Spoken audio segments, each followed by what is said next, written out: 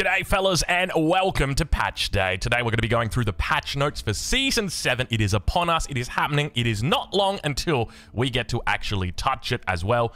If you haven't been made aware, we've only got ourselves 6 days, 8 hours and 18 minutes as of recording this to go in this Season 6. So if you haven't already, make sure you're climbing up the ladder, try and pick yourself up some of those cool cosmetics. Let's get into it. We're going to try and focus on the meat and potatoes, the balance, the bug fixes, and then we're also just going to go through everything else. So we've got ourselves a new event that's on the way. This is going to be happening in May. That's quite a while away. Spring tournaments, it's called. Some achievements to pick up here, some rewards to get. We can take a look here as well. This is going to be ranked Season 7.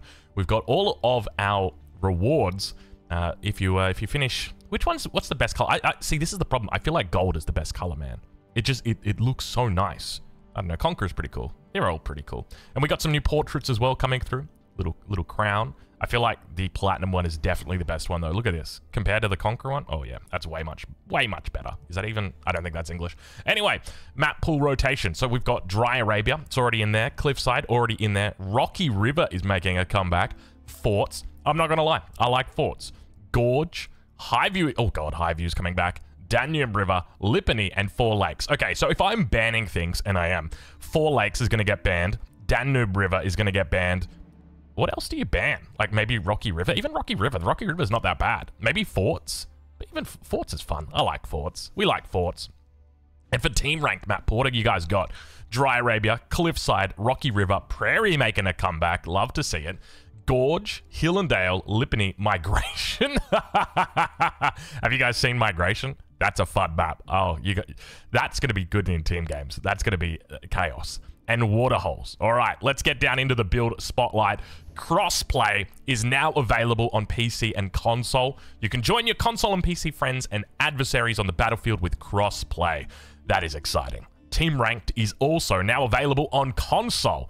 You can jump into Team Ranked mode on console, I'm assuming as of this patch. Condensed victory of... Oh my lord, they've actually done it! We've created an alternative version of win conditions that take... Oh! They said the technology wasn't there! I didn't think it was going to be happening until 2063! No! Oh my god, look at it, it's beautiful! What? Please don't tell me this is just for Xbox, right? Like, this is for us, right? This is for the big boys. Oh my lord, look at this! Look at this! We gotta compare the pair. Come on, come on, come on. Everybody, get in here. Quickly, have a look at this. We have been asking for this since day one. I have had words on my screen that have taken up 46% of it that I just quite honestly didn't like. Look at the size of that. It's not 46% of the screen. It's pretty big though, and it's just unnecessary, right? Like, I know the rules of Age of Empires. I've played thousands of games. I don't need to see these things up here. And the fact that they've just gone and they've condensed them, oh, my chef's kiss. Thank you, developers. Thank you. All right. Let's keep going. Wow, dude. As I've done a couple of takes of this, just doing the start. One of the things I mentioned in an earlier take is the devs did not tell me that this patch was going live. I woke up to a message from Cal and he's like, yeah, did you see they fixed this? And I'm like, what do you mean they fixed that? What are you talking about? And then I checked and I saw in the announcements, they've put the patch notes up. It's like, oh, okay, thanks devs. Thanks for the heads up. Jeez. Quick match updates. A Nomad game mode was added as a new option and comes with several improvements. A new free-for-all option has been added, allowing you to queue for 8-player free-for-all matches. Quick match free-for-all matches are played using the new Dominion win condition. Dude, I'm saying it now. Is this the best patch we've ever seen? Is this the best patch we've ever seen?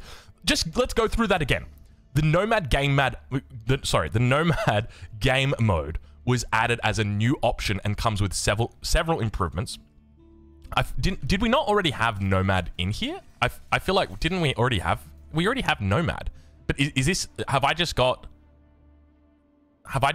this just a mod that I've got? I thought they already added it. Added as a new option, comes with several improvements. Okay, maybe I've just got the mod. New free-for-all option has been added. No, I swear they added Nomad before, and they were like talking it up, and everyone's like, we've had Nomad since day one. The mod has put it in for us. Anyway, new free-for-all option has been added, allowing you to queue for 8-player free-for-all matches.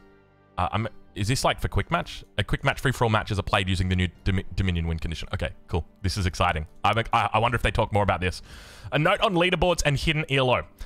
Free-for-all will have a new leaderboard and track your hidden ELO separately. This means that matchmaking will result in more balanced games over time. In FFA mode, the winner is the only player to gain ELO, and all other players lose ELO based on an even split equal to the amount of ELO that the winner gains. So as an example, if the winner gets 49 ELO, then everybody else loses 7. Additionally, Nomad mode will share a leaderboard with Standard mode. That means that when you queue for Nomad for the first time, you'll be more likely to be matched with players closer to your skill level.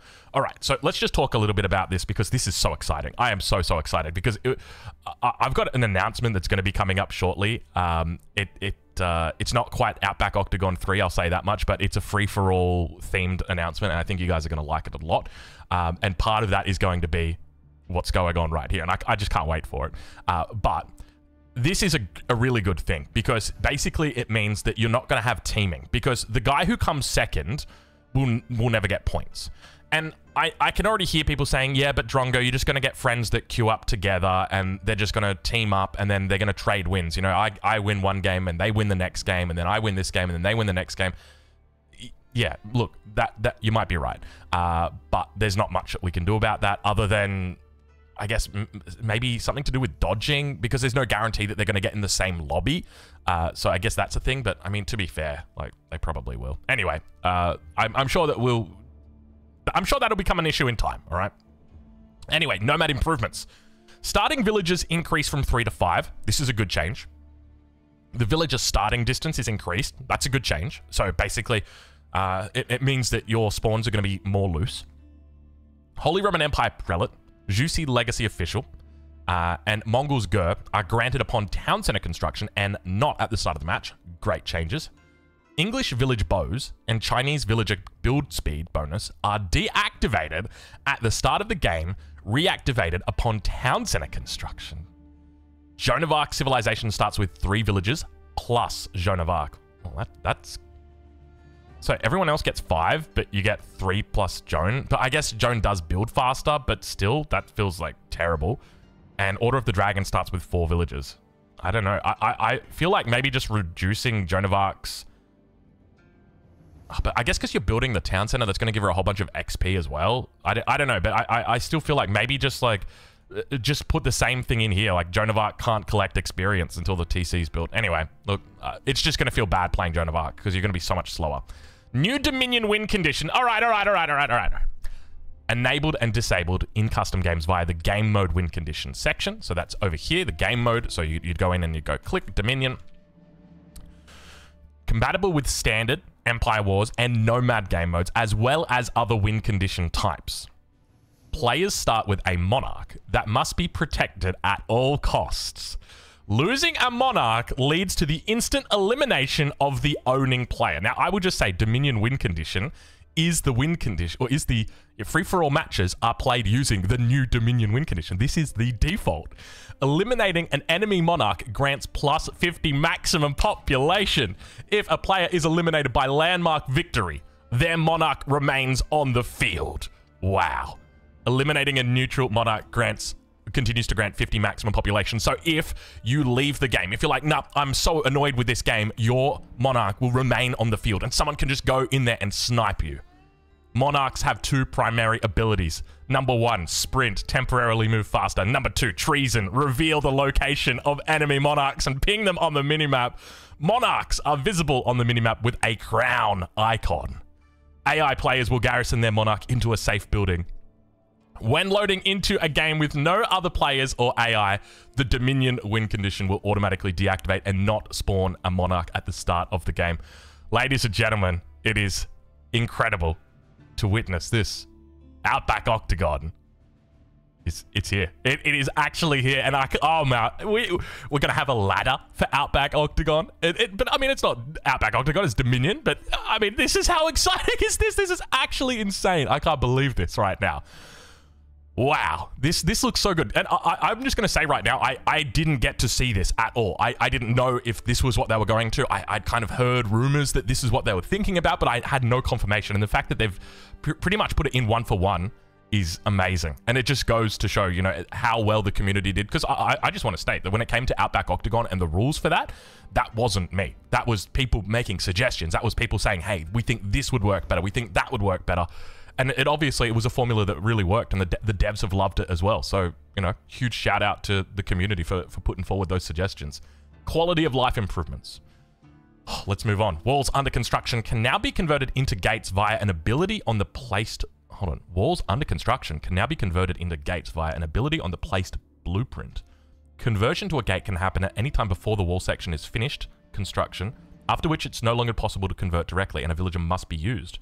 The cost of the conversion is the difference between the cost of the wall and the gate.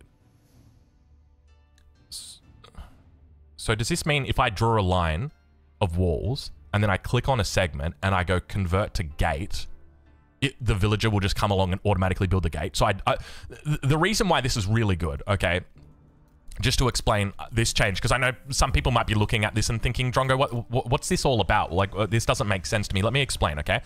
Let's say I'm playing against a Juicy Legacy and they're going to do a Jugunu rush against me, so I want to start walling up. Oh my god, why am I playing Nomad? So what I'm going to do is I'm going to wall, right? The problem is I want to put a gate on this wall, but I have to now wait for my villager to go out here, start building that. Get out of here, I'm walling over here. I'm walling here. Hey, come on, that was pretty good. And then I can put a gate on it then. But then I have to rebuild the wall. So I've wasted the wood for the wall, and then I have to waste that time. Whereas now I don't have to do that. And it basically just allows you as a player to have less APM and still achieve the same result. So this is a really good change. When ungarrisoning from a building, units will exit the building from the location closest to the rally point direction. That's a good change, and something that will once again reduce the gap between the higher level players and the lower level players, because top level players are already doing this through the TC pop mechanic, and now it won't matter as much. That's a great change. Gameplay, AI. All right. Oh my gosh, look at the amount of AI changes. Do we go through it quickly? I'm kind of tempted just to move on. If you want to take a look at this, I'll leave a link in the description of where you can look at the notes, because I don't really play a lot of AI games outside of just practicing stuff. All right, audio, improved simplified Chinese voices, wonderful. Xbox console, Manjanique, weapons, toggles are now correctly displayed. Let's go to general. Shorefish can no longer be permanently removed when placing structures on them and will automatically return when the building is deleted or destroyed. What does that mean? They will automatically return when the building is deleted or destroyed. Is it saying that shorefish can no longer be permanently removed? Ah, I get it. Okay, I get it. So basically, if we go into a game, and I'll try my best not to explain everything right now, but let's go Himeyama, which I think is Himeyama missing from the next map pool. You know, can I just say it would be nice if they told us what like the current map pool is, and then what the new map pool is going to be. That'd be really nice. Just because, you know, I like Himeyama. Himeyama's a really, really good map. But basically what you can do is you can go into a game, and let's say on Himeyama, your opponent, I thought I revealed it. Let's say your opponent is expanding into this pond in the middle. So what you can do is you can actually get your walls and just draw a little wall like this, and you just walk up to it, and you just do that, and then you can delete the wall, and the fish is gone. So basically what this prevents you from doing is that. And it seems like if you put a dock over the top of it, you will still, like, you have to wait for it to be destroyed. But yeah, so this basically just fixes people griefing, which is a good change. Fixed an issue where villagers seeking shelter would sometimes fail to choose the nearest available outpost for shelter. This has been a common issue. That's a good fix. When unloading units from a garrison, they'll now exit on the side closest to their destination. So this is another thing that you can technically do. So as an example, let's say I want to get to this tree. I'm going to right click, hit G, and then press C on the town center, and they will pop out there. And I can do the same thing over here, and they will always do that. But that's quite complex, right? It takes a fair bit of APM to do that. So this is a good change that just naturally is going to help out. It's now easier to target a live animal with a villager when the animal overlaps a construction plant. Oh, that is so hard, man. Trying to build these and then trying to click these. Oh my lord! Or if you ever try and build a town center on a pack of deer, like good luck with that one. Trying to click those deer. Great change again. Fix an exploit where monks could duplicate relics when removing them from monasteries. Good change. Fix an issue where lightweight beams would not reduce construction times for some civs. Cool. Previously, if a siege unit lost sight of a building it was attacking, it would go idle. Now it will move closer to regain vision and resume its attack. This is really, really good, and this is something that quite often happened. So this is a great change. It would be so annoying when you'd have 3-4 trebuchets that were attacking a keep, and all of a sudden you might lose your outpost, and now they don't have line of sight, and now all of a sudden they stopped attacking. So really, really good. Fixed a bug where deer would get stuck together after colliding. Landmarks no longer retain their garrison arrows after being destroyed and repaired. Wait, landmarks? Oh, their garrison arrows. Yeah, oh, this has been a bug for a while. I remember we did a casted game. I think it was Salami who actually... I don't think he... Did he play against someone who used it or abused it? I don't know if it was intentional or not, but yeah, it was noticeable. Now, if a siege tower or ram containing units passes over a stamped building, it will not cancel the building. Wait, what? If a siege tower or ram containing units passes over a stamped building, it will not cancel the building. I don't know what that means. Does it mean like if I put a building down like this and then I drive a ram over it with units inside, the building will cancel? Is that what they're saying? I don't have cheats on, do I? Yeah. Thanks. When a player is defeated, their units will now fully cease their current actions when they turn neutral. See, this is a good change again. And this is a really good change that will go hand in hand with the Dominion game mode. Just mainly because one of the things that happened is if you had a whole bunch of villagers that were gathering gold and you surrendered, those villagers would keep gathering the gold from the gold vein, and that gold doesn't go anywhere. Obviously, you've left the game, but the villagers keep gathering. So that's a really good change. Monks ordered to capture a sacred site will now remain until it's captured before executing queued. What? No way! Really? Dude, this is actually really cool. Wow. They're really making it a lot. They're reducing, and this is a good thing, right? They're bringing the skill ceiling down quite a lot. And I like this. This is such a smart move because it basically means it's going to be easier for you as a player to go, okay, I want you to pick up this relic, and then I want you to walk to this sacred site, and then once you've captured the sacred site, I want you to walk back home and drop the relic off. You can do that now. You can't do that now. You have to wait for the sacred site, then you have to be cognizant enough to go back to the sacred site, bring it back. It's just going to make it so much easier because you can front load all these commands now. Fixed a bug where villagers would idle instead of returning to work when their previous job was gathering from a boar. Good to see this boar bug fix has been fixed. Explosive ship kills are now counted in post-game stats. The post-game stats now correctly reflect units lost when a transport ship sinks. Units inside a ram or siege tower inside a transport ship will now die if the ship is destroyed. What? Sorry, have we seen that before? Yeah, actually, I do remember seeing it. I think it was on in a private Discord. Someone put... So you basically get like 10 rams and you send the rams to the transport ship, and at the same time you put the units in the rams, and then the rams go full into the transport ship, and basically you can have like an entire army inside one transport ship. It's kind of wild. Fix a crash that would occur when exiting the Acre mission. The inner jiffy cheat now applies to Ayyubid cavalry and Ghulam units. I like that it didn't apply before. It was like, no, you have to wait the full time for Ghulams and Ayyubid cavalry. This is the cheat that basically I just tried to type in. It increases your rates of gathering and building by 100%, 100x, not 100%, 100x. Fixed a crash that could happen when playing on Canal when with two teams of unequal player count. Fixed an issue where water borders. Hold on, what kind of video is this? Fixed an issue where water borders were harsh or jagged on some maps. Look, I think naturally, if you are a water border, you are probably harsh or jagged quite naturally, and I'm surprised that this is a fix. I feel like that's probably intended. Fixed an issue with forts. Is it wrong to joke about that? No, it's the children. Fix an issue with forts where the wrong size of map was being used for team games. This caused starting bases to overlap with enemies and allies in rare cases. Fix an issue with Black Forest, where the wrong size was used for solo and team games. This caused the middle lanes to be generated incorrectly. Fixed an issue with migration with the wrong size. Okay, fixed a crash that could occur when entering a match, and fixed a crash that could occur when switching control groups quickly while mousing over the command card.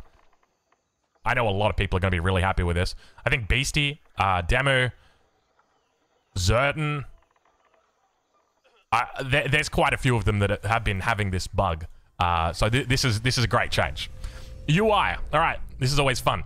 Fixed a bug where if a party host leaves, the new host would not be able to invite new players. Fixed an issue where codex items were incorrectly clipped. Add functionality for players to block chat communication and see who they've blocked. Player stats can now be viewed on the quick match screen. Fix an issue that prevented players from scrolling the game list page under certain circumstances. The Byzantine selection card background pattern is no longer missing. Wonderful. And fix an issue where using shift plus clicking on an idle working villager buttons would not select all idle villagers or villagers working on that specific resource. Okay. Achievements, challenges, and masteries. I'm just going to move over that. Hopefully, if that's relevant to you, pause the video here or go click that link. And now let's get through to the good stuff. It's time. The meat, the potatoes. Ladies and gentlemen, 20 minutes into the video, we now get to the good stuff. RAM health increased from 340 to 370. A good change. RAM build time decreased from 80 to 70 seconds. A good change. Workshop RAM train time reduced from 40 to 35 seconds. Probably didn't need it. Mangonel and Nesta Bees health reduced from 140 to 130. This is a great change. It means Springalds will now one-shot them. Springled bonus damage versus Siege increased from 60 to 65. This is, again, a good change. And basically gives them a little bit of insulation against repairing. So that's really good. You should be able to two-shot Nesta Bees and Mangoes without any hassle now. Bombard, Great Bombard, and Cannon ranged armor has been increased from 35 to 40. Developers. You guys looked at the most recent patch and you said, you know what the Great Bombard needs? The Great Bombard needs to be buffed. It's not strong. Are you... Come on. Come on. Hey, guys. Come on. Previously, some ungarrisonable units, buildings, and transports displayed each garrison weapon as individual weapons and have been merged for a cleaner weapon information card. Good change. Corrected some issues where elite army tactics and incendiary arrows were not affecting all intended units. Okay, cool. Stone earned from relics and pagodas reduced by 50%, and food wood has been increased in its place. Now generates 100 gold, 62 food, 62 wood, and 25 stone. So you always want to be putting your relics in pagodas where possible. That is still really good.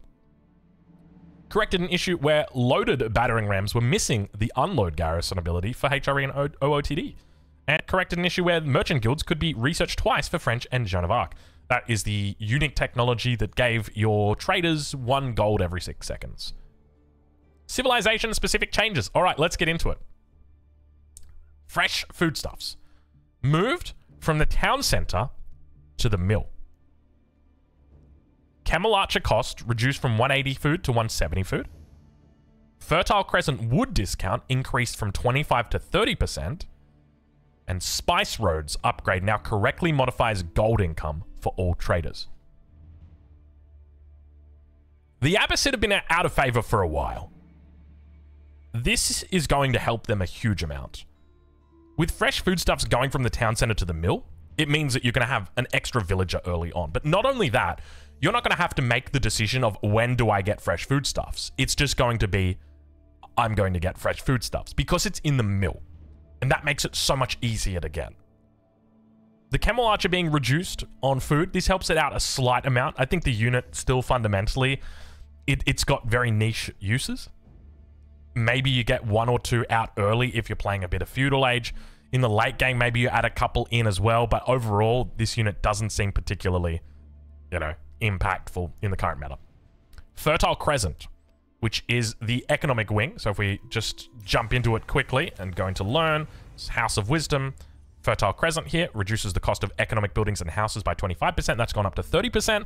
Slight increase. Helps out a lot with the farm transition. This is a good change. Makes their mid-game a bit stronger. And then Spice Road upgrades now correctly modifies gold income for all traders. So that's under the trade wing down here. And that's going to be your Imperial Age one. So it's not as important. But I think overall these changes are definitely in the right direction for the Abbasid dynasty. And hopefully they address its issues in the early game with fresh foodstuffs and in the mid game with Fertile Crescent. This is great. Good job, devs. Ayyubids. Tower of the Sultan. Oh no. No longer has the ram melee vulnerability. Oh lord. Build time reduced from 200 to 140 seconds. And garrison units increase the movement speed for each unit. Oh god. Don't tell me we're going to have little Bugattis going around again. Oh lord. Attabag's supervision and biology are now multiplicative. That's a fun word. Okay, that's cool. So they're going to stack on top of each other. Whereas before they would add on top of each other, now they're going to multiply on top of each other. Cool. Corrected an issue where Desert Raiders' ranged weapon was not fully benefiting from their Golden Age 5 attack speed bonus. Okay. I think overall for the Ayyubids, they're pretty strong at the moment. There's no real nerf here to them. In fact, if anything, there's a bit of a buff, but it's for an aspect of the civilization that is not used, that being the Tower of the Sultan, that being OUTBACK supervision. So I think these are good changes. I'm just a little bit worried about their power level, because it is quickly approaching 9,000, and we know what happens after that. Rest in peace. We know what happens after that. Anyway, let's get on. So, yeah, I think overall for the Ayyubids, like, these are... If we had to give a rating to the Abbasid dynasty, we would say, like, this is a 10 out of 10. The Ayyubids, this is, like, probably a 7 or 8 out of 10. I would have liked a little nerf in here for them. Byzantines. Oh, Lord, Byzantines. Jesus. All right. Chirosophon cost reduced from 200 wood, 100 gold to 200 wood, 60 gold. Okay, not bad. And the health increase from 280 to 310. That's kind of in line with the RAM changes. The ranged armor has been increased from 30 to 50. Good change. That's going to make it a lot less vulnerable to hand cannoneers. And Chirosophon bonus damage versus walls increased from 0 to 5. Okay, I don't know how much that actually changes their damage. The first mercenary contract choice is now free and instant, saving 100 olive oil and 20 seconds of research time. Okay, all right. Veteran mercenary upgrade cost reduced from 100 food, 250 gold, to 50 food, 125 gold, and the research time reduced from 60 to 30 seconds. Lamentinite shield wall damage reduced from 40 to 30. That's a great change. Mangonel emplacement damage reduced from 8 to 7. Good change. Corrected an issue where mercenary Sipahi and mercenary camel riders would receive gold from Exploratores upgrade when killing villagers. I feel like that's okay. I feel like that shouldn't be a thing. I feel like Exploratores should give extra gold for killing villagers, even if it's mercenary, camel riders or Sipahi. That's a hot take, I know, but anyway. And Greek fire projectiles help text now mentions that patches of Greek fire can't stack. This is very relevant. Okay, so overall, Chirosophon buffs are in line with the RAM changes, so I think those are definitely great. This is an interesting one, because at the moment, I think Byzantines are quite a decent civilization. Now, granted, you do need a PhD to play them, right? Like, even for me, I'm a Conqueror 3 player. I still don't play them because keep in mind, I play the Chinese, right? But the Byzantines, to me, they are still very complex, and I feel like it's realistically a Conqueror 4 Civ only, or if you want to play team games, then it's fine there. But in 1v1, definitely a Conqueror 4 civilization. This is going to push their strength quite high, because now not only are you saving 20 seconds, you've also got that extra 100 olive oil. So in a patch of berries, if we bring out... Can we bring out the notepad, Drongo? Let's get the notepad out right now. So you get 6 times 250 is your starting berries. And you get 50% of that, which means that you're getting 1,500 divided by 2 equals 750 olive oil. You also start with an extra 100 olive oil, so that makes 850 olive oil. And remember that when it comes to your mercenary contracts, you've got 3 different ones to choose from. So if we just quickly jump into the Byzantines and take a look at their mercenary house. So the first one's the Keshik, which is going to cost you 400. So now... have a look at this. Okay, 400 times 2 equals 800. So now I can actually get 2 sets of Keshiks because I have 850 olive oil, whereas before I could only get 1 set of Keshiks. Okay, so that's your first one. Longbows. These guys are a bit more expensive. I think 450. So 450. That's going to equal 900. So you can't afford that. And then your javelin throwers as well. What's that? 460. So that's just off your starting patch. Okay. And you got to remember that there are other factors in play. Like you can also look to go for your Grand Winery, which is a very common landmark here, which is going to give you an extra 60% olive oil on these numbers here, and then further change that. But I think the biggest point in this is realistically that you now get these mercenaries faster, 20 seconds faster. You just click the contract and that's it. And that's a big deal because it means that you're going to have 20 seconds earlier on your javelins, 20 seconds earlier on your longbows, on your Keshiks.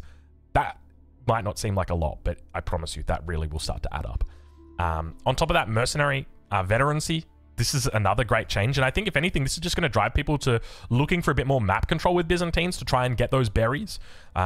There's the potential that maybe people even look to try and start sniping enemy berries away. I really wouldn't be surprised if we saw that. Lamentinite shield wall reduction. This is a great change in line with exactly where it should be. I think that this should be okay. 30% seems reasonable. I'd love to see what the numbers are for archer kills, but this is definitely in the right direction. Mangonel emplacement, once again, Mangonel emplacement is very, very strong, so reducing it down in strength is another good choice. Overall, this is feeling like that's a 10. That's a 10 right there. The Byzantines, like, these changes are great. I know that the devs internally were looking at a couple of other changes for the Byzantines, and I'm really glad that they didn't come through, because it would have pushed Byzantines to S+ tier. Glad that didn't happen. And this is looking very healthy for them. All right, Chinese. Barbican of the Sun now accepts your tax donations. Wonderful. Now, I know people will look at this and think this is not a big deal. Can I just explain why I think this is a really big deal? I need to explain why this is such a big deal. I love the Chinese. You guys know that. Not just the civilization. I also love the culture. It's a wonderful culture. But let's take a look at, say, let's do Dry Arabia. And let's just put it on explored, and we'll put it on maximum. I'll do cheats allowed as well, just because. So what am I talking about right now? I'm talking about forward basing. There used to be a big issue with the Chinese, and that was that you couldn't really do forward bases. You need to keep everything condensed, because what would happen, let's just put our cheats on quickly in a jiffy. And we'll just throw a village down here. All right, so what we're going to do here is we're going to take 8 villages out here. We're going to get rid of the Imperial Official, and we're going to say, okay, where's the boar on the map? So we've got a boar down here, and we've got a boar over here. And let's say I want to go get this boar. So what I'm going to do, maybe I'm playing against the Delhi Sultanate. I'm going to throw my Barbican on the sacred site, okay? And then I'm going to lure this boar over towards this position. I might even put that Barbican a little bit further away, okay? And I'm going to bring my Imperial Official out. And what that's going to allow me to do here, I can now actually drop these taxes off. So the boar is now going to... That's probably a little bit too far, but you guys get the point. So what this also means, though, is I can actually use this as a forward base. So back home, I might have my Imperial Academy just doing its thing. Okay? And maybe I want to get aggressive. We can't reach it. That's all right. Well, maybe I'm going to put down an archery range. Maybe I'm going to start making Jukunu. Well, guess what? Now I can actually collect the taxes here and drop them off. These taxes are no longer dead. They were unfortunately, they were dead before, but now they're not. Oh, we don't have bows for this guy. Run, run, run, run, run. Run, run, run. All right, we're going to try and lure him right to the edge here. I reckon that's about as close as you can probably get. Can you help out, please? Thank you. All right, and so now all of a sudden, we can... Oh, that's right. We've got in a jiffy turned on. So now I can collect my tax, drop it off, and then supervise. And now I can bring out another Imperial Official and supervise the archery range. It just allows you to have this ability to take Barbican and actually do something meaningful with it. So I like this a lot. 10 out of 10. Delhi... yeah, 10 out of 10. Delhi Sultanate. Ghazi Raiders are no longer missing bonus damage versus siege engines, and lightweight beams now has the correct research time in the Imperial Age. Cool. Good changes. 10 out of 10. I don't know why I'm giving these guys ratings of 10 out of 10. Like, 10 out of 10 just feels too much. 10 out of 10. English. Berkshire Palace weapons are no longer duplicated on their UI. Corrected an issue where one garrison arrow was normal instead of incendiary. 10 out of 10. I would have liked an English buff. English are feeling a little bit slow at the moment, a little bit low. So I would have liked that, but unfortunately not the case here. 6 out of 10. French keeps now cost 10... Why are we buffing the French? All right, no, the French needed a buff anyway. French keeps now cost 10% less stone to build. So just keep in mind that the keeps had their cost increase. Keeps used to cost 800, and now they've been buffed up to, or nerfed technically, to 900 stone. So now that's going to go down to 810 for the French, which is a good change. Because they do have that keep bonus, and keep influence range increased by 1 tile. Now, I will just say this much, because this is, again, something that we have to always go in and do and play with and touch and feel and see exactly how it feels like. We'll put ourselves in age 3 as well. We've got all of our cheats allowed. So when it came to putting down French buildings, they were always put down in a very specific way if you were inclined to do that. And for me, as a person with autism and obsessive compulsive disorder, I was inclined to do that. So what would that look like? So I'll just put down a town center to replicate the first landmark, which is going to be your school of cavalry, and then from there you would put down your stable here and your archery range like this, and it would always be in a very specific way. So you'd do 4 4 4 4 across, and then in the middle you would put your keep, and your keep would provide influence to all of these buildings perfectly. Now that's going to change. It means that if we take a look at the influence, so the influence, so it's not one tile that it provides influence to, it's to 2 tiles. So that's going to go up to 3. So what that means... Oh, see, this is going to be... I think it doesn't really change... Let's put in a jiffy on. Because with these, so... If you were going to put it down like this, right? You could...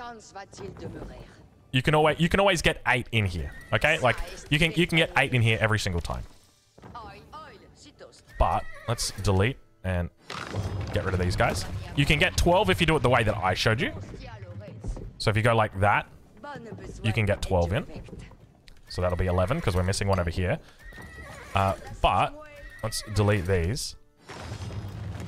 Are we going to see people go to the extent of doing this? Probably not. So I think this doesn't buff people that are trying to take advantage of it, because that will come out to here, right? Out to this spot. And yeah, I think basically what this does is it just, you know those people who just put down like a keep over here or something, and then they're like, okay, well, I've thrown down a keep, now I'm just going to put down my archery rangers, and then they just do this. Like, it's just going to mean that a couple more of those archery rangers actually pick up the buff. That's essentially it. I don't think it really changes the French too much on it from a balance perspective. It basically just means that your buildings, if you throw them down in a jiffy or in a pinch, that they're going to be affected. So I think that's a good change. It's one of those quality of life things. Holy Roman Empire. Oh, that's a 10. Holy Roman Empire. Marching drills is now a civilization bonus and is granted for free at the start of the game. It no longer affects prelates. Wow. Inspired warriors now increase the move speed of prelates. Inspired warriors is the one from the mosque, right? Or the cathedral monastery. Inspired warriors. Prelates can inspire military units, improving their armor by +1 and damage by 15. So I'm assuming that when you research Inspired Warriors, it just increases the movement speed of the prelate rather than having to buff themselves to get that movement speed. Prelate Inspiration Rage increased by 1 tile, and Minework Palace bonus increased from 40 to 50% cost and research time. Okay, all right. This is good. This is good. I think the Giga Chads are going to like this a lot. So what have we got here? So marching drills is a civ bonus. So this is great because all of a sudden it means I don't have to get a blacksmith as early anymore to be relevant. It means against civilizations like the French, where I want to open up with a barracks and get spears out, that my spears are going to be a little bit better on the defense. So that's a good change. It's one less thing that I have to worry about. This is a good change. Inspired Warriors now increases the movement speed of prelates. I think this is pretty much always a standard pickup for the HRE anyway, so that's fine. Inspiration range increased by 1 tile. Another really good change. It helps them out in the early game, especially, but also in the late game. That's decent. And Minework Palace, 40% to 50%. I'm still not going to go for the Minework Palace. I think Beastie said it best when he said you could put that to 100%. I still wouldn't go for it because the Archon is just so much better. I don't know if Beastie actually said that. That's one of those quotes that we put to Beastie. It's, you know how we sometimes attribute quotes to, I don't know, like France is bacon. France is bacon. Anyway, that's a 10. That's a 10. Japanese. Castle of the Crow issue corrected, where projectiles would be blocked when attacked from certain angles. Good change. Castle of the Crow. Help text now explains that bonus stone is reduced compared to food, gold, and wood. Good change. Previously missing Tawara, Takazaki, and Fudosashi economy pips now appear. Is this for caster mode? Is this for caster mode? I can only feel like this is for caster mode. What does it mean by economy pips? I'm tempted to Google pips right now, but picture in picture? Pictures in pigs? No, I got no idea. I think this is caster mode. Are they really updating caster mode? I don't believe it. I don't believe it.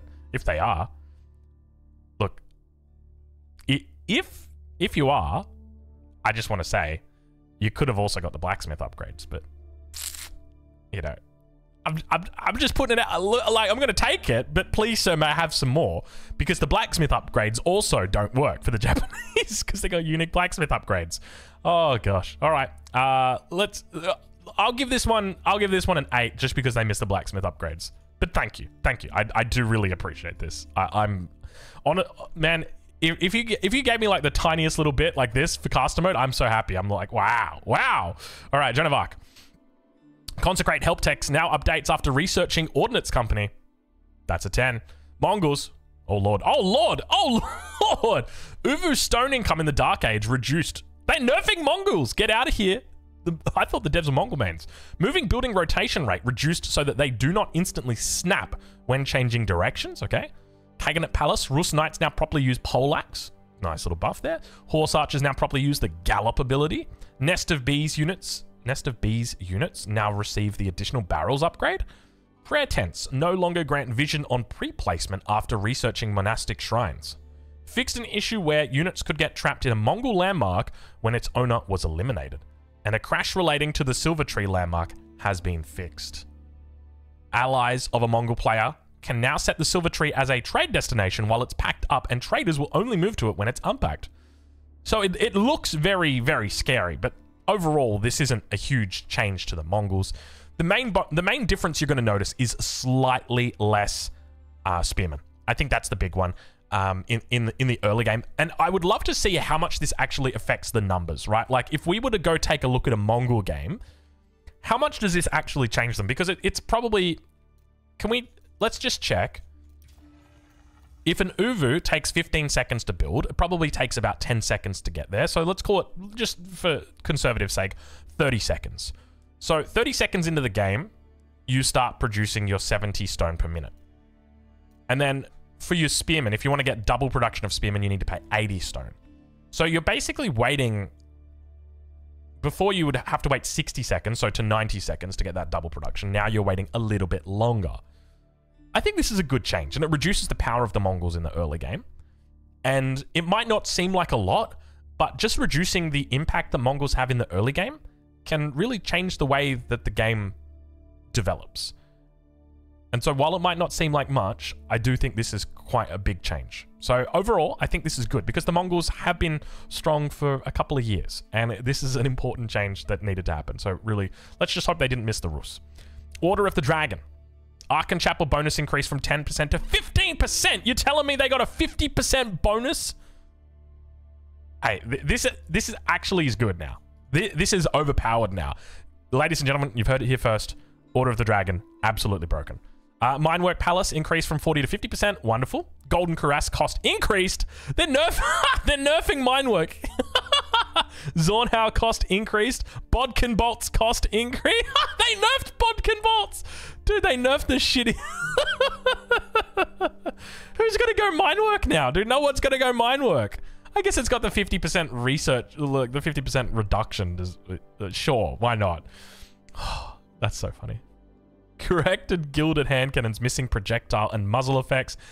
I felt like that was a design choice. Anyway, that's a 10. If I didn't mention it, that's a 10 as well. Ottomans.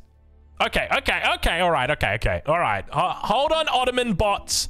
Don't type your angry messages just yet. Let's read what they say. Dude, the Ottoman bots are so funny, dude. I'm not even kidding you. When I did those team games with Fitz where I was playing the Ottomans, holy shit, man. I'm not even kidding you. Like, every video had like 12 comments from this one guy. Like, Ottoman, this is Drungo, this is a terrible display of the Ottomans. You're a Conqueror 3 player playing up against a Platinum player. How dare you? How dare you say that the Ottomans are overpowered? Okay, mate. Calm down. Great Bombard health reduced from 350 to 300. Eat it. Suck it, Ottoman bot. Great Bombard ranged armor. I thought, come on, man. This is on top of the other buff that they got? Vizier experience requirements for each level. Get wrecked, Ottoman bots, dude. Oh, God. 60, 80, 120, 200, 320, 60, 100. So it's a nerf to level 2. Is it a buff to level 3? Oh, no, because these are additive, right? Like, this is not... It's not stacking up, so it's not, like, 80 in between. So before it was, like, 60, then 80, then 120, then 200. Now it's 60, then 100, then 150, then 240, then 320. So the final point still comes at the same time. It's just those points in the middle. That's a pretty big nerf, because that can mean, like, your timings... such as Janissary Company could be a little bit off here for a castle timing and a castle defense and a fast Imperial as well, because you need that Janissary Company timing. So this is a pretty big nerf to fast Imperial and a slight nerf to fast castle. But only a slight nerf to fast castle that's trying to go for fast Imperial. Still kind of a nerf to fast castle. Anyway, military school production speed reduced from 4.5x to 5x the standard production rate. Get fucking wrecked. Get wrecked, you nerds, dude. It is... Clap. That is a 10. No, that is an 11, dude. That's an 11 right there. You know when you see an 11, right? Like, you admire and you're just looking and you're like, that should not be legal. That's what I'm looking at right now. Like, this is... Wow. Like, those curves on the Ottoman numbers just shouldn't exist. They're just... Beautiful. What's your ad? Rus, let's get to it. Hunting cabin. Build time increase from 25 to 35 seconds. Sit down, Rus players. Boyar's fortitude cost increased. Sit down, Rus players. Corrected an issue where horse archers would not maintain the amount of precision. Damn it. Okay. It's a slight nerf, but similarly to the Mongol nerf, this is something that you will notice every single game you play against Rus or you play as the Rus. Let me explain. 25 seconds to 35 seconds might not seem like a lot. But what this will most likely mean is we now see Rus players putting an extra villager on their hunting cabins, which is going to mean their age up is going to be slightly slower. Or it's going to mean if they don't put that extra villager out on their hunting cabin, that their first scout that comes out of the hunting cabin is a little bit slower. 10 seconds to be exact, which could be the difference between 40 bounty or 50 bounty or however much bounty it's going to be, but in that 10 seconds. So this could be a big difference. It could be the difference between 2 or 3 sheep. And so as a result, this does have fallout for the rest of the game. Because if you make it to 250 bounty, then all of a sudden a whole lot of options open up for you. Whereas if you don't, if you can't get your wheelbarrow, then you're going to have an issue. Anyway, overall, these are good changes to the Rus. Probably nowhere near enough, right? Like, Kremlin needs to be nerfed. That's a matter of fact. The Kremlin is so good. This is not a 10. This is like a 7 or an 8. Anyway, ongoing, known issues. Sure. Investigation, community reported. Okay, cool. What's on the horizon? Coming up. We're working on the next update and look forward to sharing more soon. Cool. All right, awesome. Okay. Ladies and gentlemen, this has been your patch review. Overall, this has been an incredible patch. The balance changes are minute, but very correct, right? Like, they're 100% in the right direction for everything. The developers have not missed here. They have absolutely nailed it. I think the biggest thing coming away from this is, if you thought Age of Empires 4 was fun now, you just wait until next week, because not only are your victory objectives going to be condensed, ladies and gentlemen. Not only are you going to be able to play with your friends over on Xbox, which is going to mean that your queues are going to be a little bit shorter. It's going to mean that your friends list is going to be a little bit longer, but you are also going to be able to play with me in Quick Match in the brand new Dominion game mode. Is it called Dominion? It says it's a new Dominion win condition. I wonder what they've labeled it. I guess it's just free for all. But yeah, I am going to be playing the hell out of this. As I said, there will be an announcement forthcoming shortly. Make sure you keep your eyes peeled for that one. It's going to be good. It's going to be fun. we are about to get very, very serious when it comes to free-for-all. And I hope that, I mean, with the leaderboards, it just makes it so much better, right? Because now we can actually see, you know, this guy is ranked 7 on the FFA leaderboards. We know he is some traitorous scum, that sort of thing. Anyway, we'll leave it there. Hopefully you guys have enjoyed this patch review. I'm so excited for the future of Age of Empires 4 because this looks absolutely perfect. Anyway, the devs have nailed it here. Thank you guys. You've done wonderfully. And we'll catch you guys in the next one.